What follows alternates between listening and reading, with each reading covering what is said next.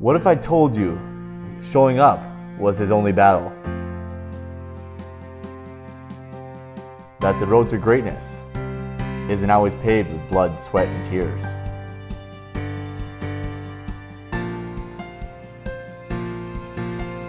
And that sometimes the quickest way to victory is to not play the game at all.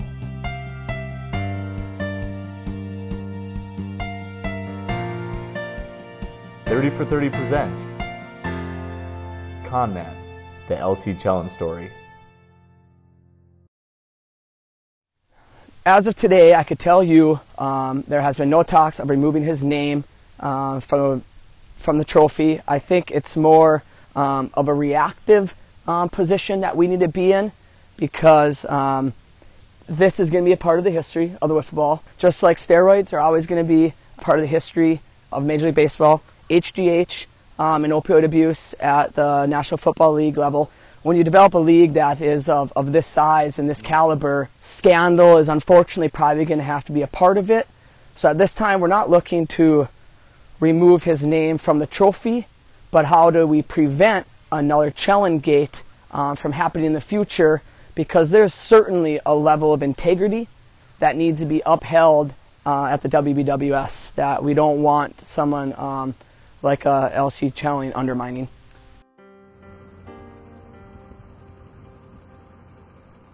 We needed to dig deeper. We needed to know more about this apparent mastermind. We needed to talk to the people that have known LC their entire lives. Hopefully they could shine a light on the real LC Kjelland. You know, I can remember when he was a kid, Ben and Katie would build, they put puzzles together and build models. They played in the sandbox and build forts and things, and it seemed like about the time they got done with everything, LC would come out of nowhere and kind of take credit for it, like he had engineered the whole project and everything. I didn't think much of it then, and I sure didn't think it would carry into adulthood. When we were kids, LC was always taking credit for my accomplishments. I mean, every time I would do something great, he'd be right there telling me that we were a team in this. I got old after a while. I mean, it annoyed me for years, but after a while, you start to feel sorry for him. I mean, usually it's the older brother who helps out the younger brother, lifts them up, makes them feel better. But as the years went by, I realized our roles were reversed. He was never very coordinated, wasn't fast, he was left-handed. He had everything going against him there, but he was always very good. He would win quizzes at math counts, played the hell out of the baritone. What I remember about LC's playing days, you know, he really wasn't much of an athlete. Sometimes I felt obligated to get him into the games because we would be up by a boatload of points, or, you know, we were losing a lot, so he deserved to play. But he was always a great guy to have around because he'd pick up towels and jock straps around. When I saw his picture on the trophy, I couldn't believe it was my son LC. But as I got to thinking about it, I kind of remembered he's kind of done this before, weaseled his way into pictures like that. So it kind of didn't surprise me. Surprise me? Not really. I mean, I knew he didn't play. He's been doing this kind of thing his whole life. LC always finds a way to get onto a championship team, but that doesn't mean he was an integral part of the team. Everybody's just too nice to kick him off. Clearly, Kjelland wasn't the first time LC had taken credit for something he wasn't deserving of. However, this alone wasn't enough to condemn the man. We wanted to talk to some of the people who were actually there for the 2017 Wiffle Ball World Series in order to get further insight into LC and hopefully paint a clearer image of what happened that day. Justin, is this your championship photo from last year?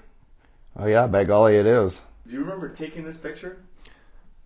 Yes, I sure do. It's a little blurry, but I sure do. Can you tell me who the person on the left is? Are you talking about Chase Carpenter? No, yeah, sure. The person to the left of Chase. Is that LC? It sure is. Were you aware that he was a part of your team? LC was on my team? Well, according to this picture, the official roster and the Shane Roberts Cup he was. I don't remember that. Pat, it's such an honor to sit down with you as you're the only two-time Wiffle Ball World Series champion. Yeah, thanks, I know. I guess it's honor to sit down with you as well. You played in all the tournaments or something. Like 40 people have done that. So I guess that's somewhat of an accomplishment. Obviously, individually, none of those players can stack up with me. But really, not even people like Jordan Heck and Justin Thornton. He's won MVP before too, and LC Kjelland. I have no idea who was the last person you said on that team? LC Kjelland. I have no idea. Who is that? Leonard Kjelland. You graduated with him. You're talking about Leonard Curtis Kjelland, the Meister I went to high school with. Mm-hmm. First off, he's not even worth talking about. He couldn't hold my jack if I was crippled from the waist down. So. Well, I mean, what else do you think about him, though? I mean, he was an integral part of that team, wasn't he? He's in the picture. Listen, I have no idea if he was a part of that team or not. All I gotta say is nobody's ever been on that field that can play like I do. I'm not really sure, where you're going with this exactly. Pat, we brought you here to talk about LC. Pat Bresnan does not drive to a location to do a documentary about some no-name guy. I was under the impression, my agent told me, I was coming here to do a documentary about the greatest wiffle ball player to ever live, Patrick Michael Bresnahan. Now, get the questions back on track or I'm done. Pat, I know we told your people that over the phone. This was a documentary about LC Kjelland. Well, if that's all you got for me, this is f***ing bullshit. I am so fucking hard. Get my goddamn agent on the phone. Are you f***ing kidding me? LC Kjelland? I'm the greatest f***ing wiffle ball player of all time. You're talking about LC Kjelland. Jesus Christ.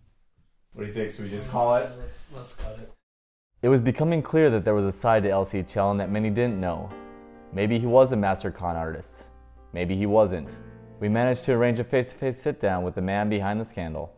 Just talk me through what your role was on the team. I was the manager for the team, so I played a couple of games. The manager's a big part of the team. I'm not trying, manager's a big part of the team, but I got to manage and play some games. A lot of things you got to think about. You got to think about what lineup you're going to have and who's going to be hitting in what order, where people are going to be playing in the field. You have to pay attention to the umpires too. We have various umpires here and make sure that they're doing the job they should be doing. Something you have to pay a lot of attention to. And then motivate your players. Motivate everyone to do the best that they can. Where would your team have been last year without you? I don't know if we would have had a team without me last year. I think it would have fallen apart, really. There was some tension at times between some players, and I feel like I really held the team together. The Wiffle Ball World Series official rules pertaining to inactive managers states in Article 2, Section 4, Clause 34B, Rule 12A, teams composed of 4 players must use all 4 individuals unless a player is unable to play.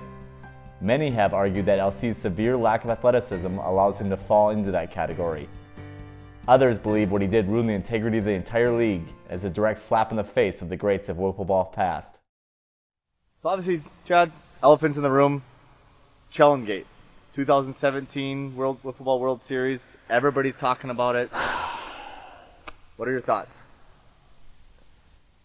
Who's everyone? Who's everyone? Anytime I open a paper, look at a magazine, ESPN is covering it all over the place.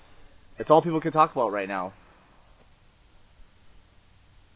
We're back here in the beautiful backyard of Shane Roberts Field with an opportunity to talk about 2018.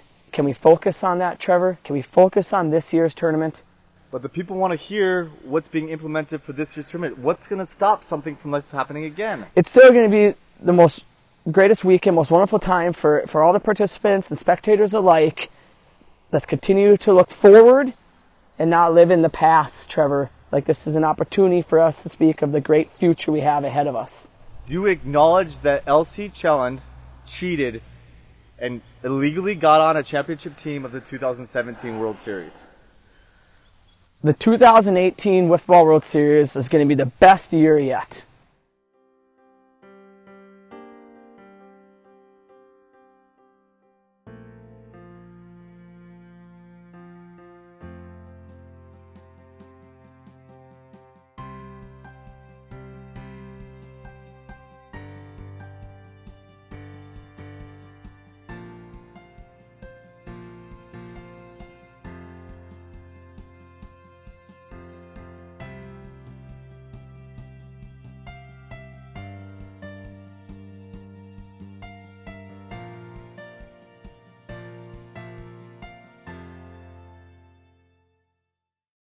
Oh, you betcha, yeah. Yeah.